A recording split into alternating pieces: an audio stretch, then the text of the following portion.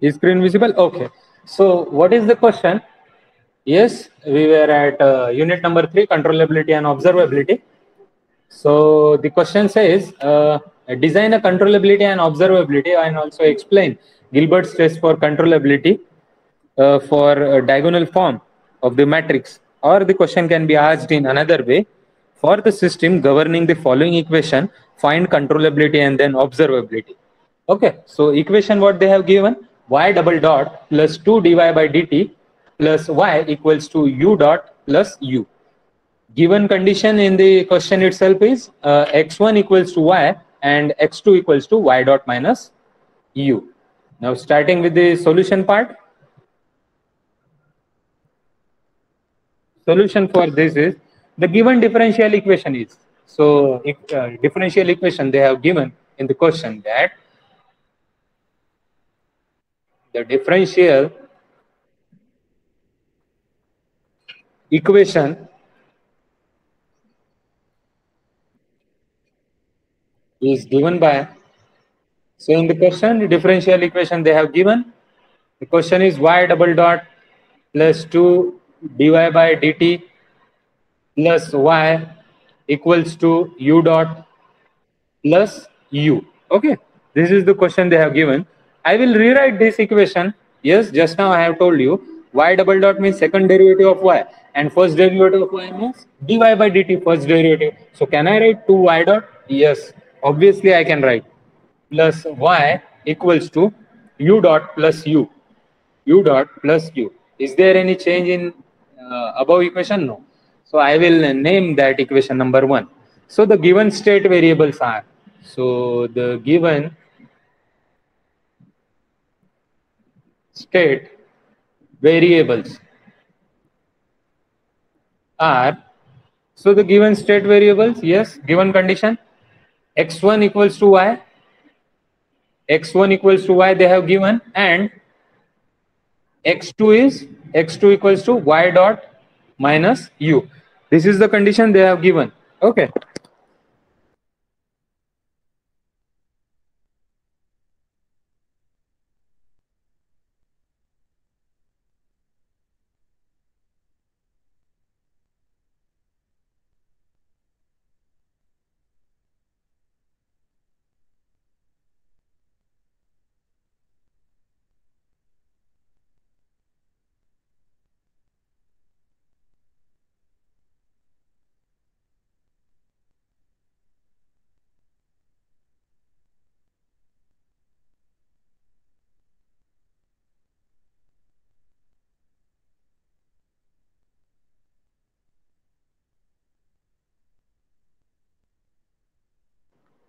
Okay, so now moving forward, the condition with x1 equals to y and then x2 equals to y dot minus u.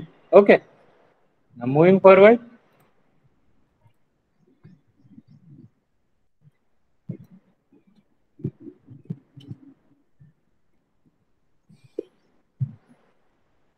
so from the above equation, can I write from the above equation,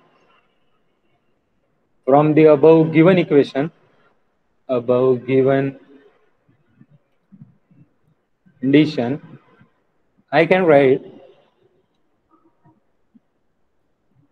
yes, x1 equals to y dot, yes, as the condition was given x1 equals to y. So can I write x1 dot equals to y dot?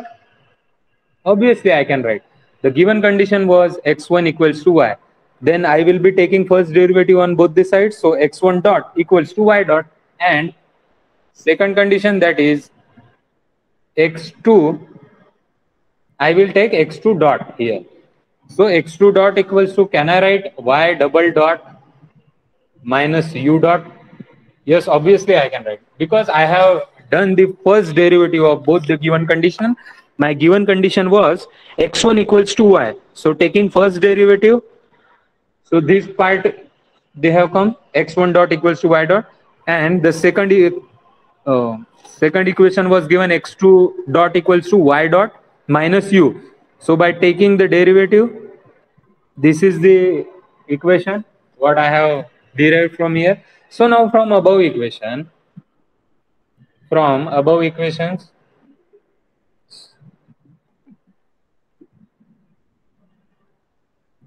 we have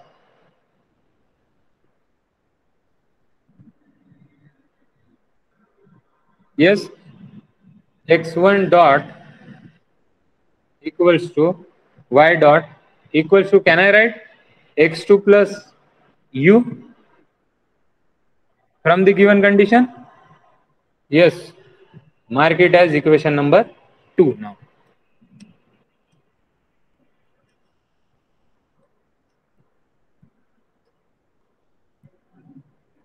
Now, from equation number 1, see, from equation 1. So, from equation, see, y double dot here, y double dot minus u. Equation 1. What was my equation 1? I am writing here separately, okay? This is my equation 1. Y double dot plus 2y dot plus y equals to u dot plus u. This was your equation number 1. So from equation number 1, y double dot minus u dot equals to, can I write minus y minus 2y dot plus u? Yes, I can easily write. So now x2 dot, next term, therefore x2 dot equals to minus x1 minus 2 times, I am making common here, x2 plus u plus again u term. Okay. So by simplifying this above equation, x2 dot, okay, equals to minus x1 minus 2x2, yes, minus 2u2 plus u means minus u, minus 2u plus u, it will be minus u.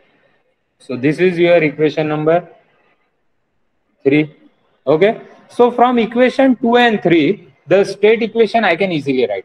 So from equation 2 and 3, the state equation can be written as, state equation can be written as yes, state equation I can easily write from equation 2 and 3. Here only I am writing. Okay, just listen to me. X1 dot, x2 dot. Okay, state equation I am writing. See, in equation 2, is there any x1 term? There is no x1 term. That's why here it will be 0. X2 term is there. Coefficient is 1. Now moving forward to equation 3, there is a x1 coefficient, so minus 1 here and then minus 2 here into x1 x2 plus b matrix I have to write. In equation 2 there is coefficient of u, that is 1, and equation 3 there is coefficient, that is minus 1 into u. So have you understood how I have written this? Okay. Also output equation, y equals to x1. Now moving forward,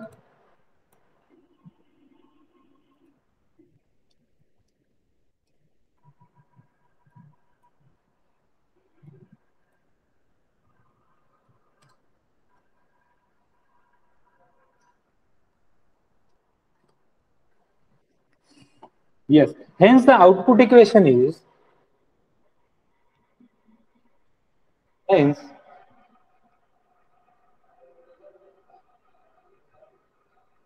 the output equation is, yes, output equation I have to write y equals to 1 0 into x1 and then x2. Okay, so mark it as equation number 5. So from equation 4 and equation 5, from equation 4 and 5, A matrix I can easily write A, B, C matrix, A, B and C matrix. Yes, 0 1, this is my A matrix. minus 1, minus 2. This is A matrix. What is my B matrix? Yes, it is a column matrix 1, minus 1. B matrix, and what is my C matrix is 1, 0. Just now I have calculated. So this is my A, B, and C matrix. So now to check controllability and observability, I have formulas. Okay. So to check the controllability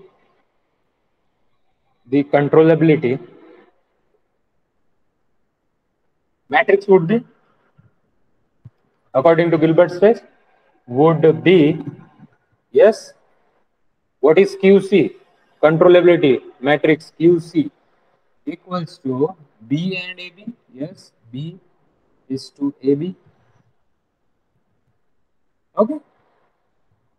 So I am having B matrix. I will first multiply this AB matrix here. So what is my A matrix?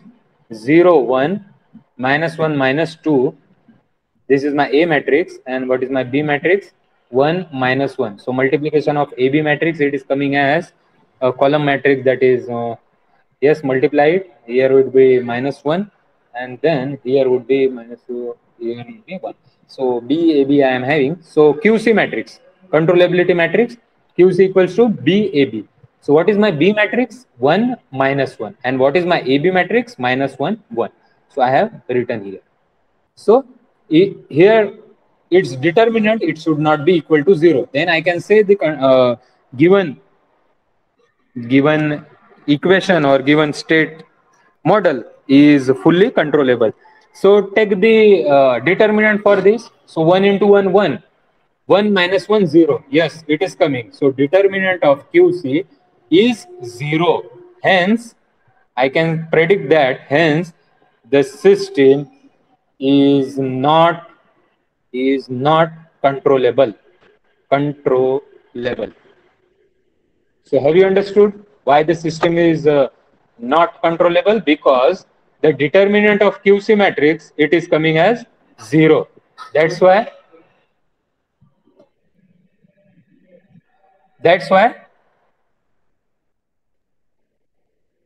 the system is not controllable. As mod of QC is 0, that's why the system is not controllable. Now I will be checking the observability for the matrix. Okay.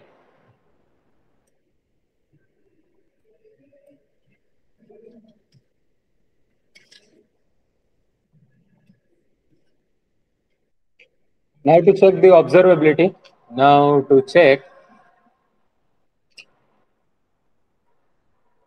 the observability of the system,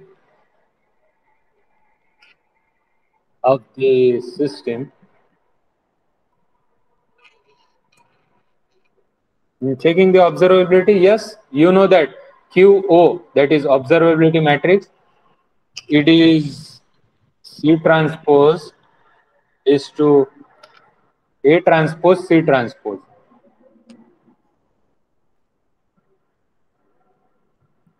Okay, so I am having C matrix. C matrix is 1, 0.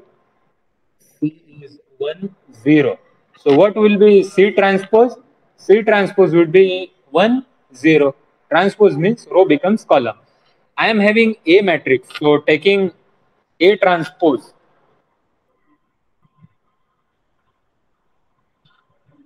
So A transpose C transpose would be C. A transpose matrix is nothing but 0, 1, minus 1, minus 2 into 1 minus 1. 1 minus 1. So C transpose, A transpose into C transpose. So what will be the